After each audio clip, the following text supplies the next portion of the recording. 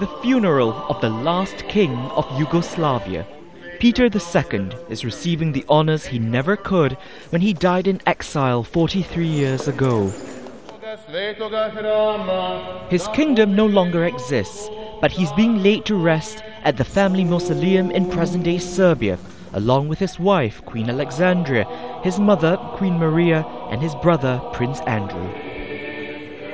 Thousands of people have turned out for the memorial service near Belgrade, and the guests include members of most of the royal houses of Europe. It means a lot for Serbia, so the world can see that we're people who make mistakes, but we know penitence.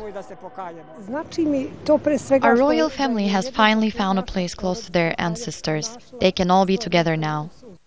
Peter Karađorđević was 17 when he formally ascended the throne in March 1941. 11 days later, Nazi Germany invaded Yugoslavia. The king fled first to Greece, then Egypt, Britain, France, and finally the United States. After World War II ended, the communist regime of Josip Broz Tito abolished the monarchy, and King Peter was never allowed back. It was only after a long campaign by his son, often referred to as Crown Prince Alexander, that his remains were flown back in January for the reburial. This is a big day for me, sad but solemn, filled with emotions, filled with personal memories. This is an historic moment for the royal family, but also for all the people and state of Serbia.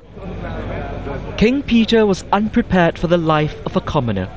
Towards the end, he was working at a savings and loan association and selling his wife's jewels to make ends meet.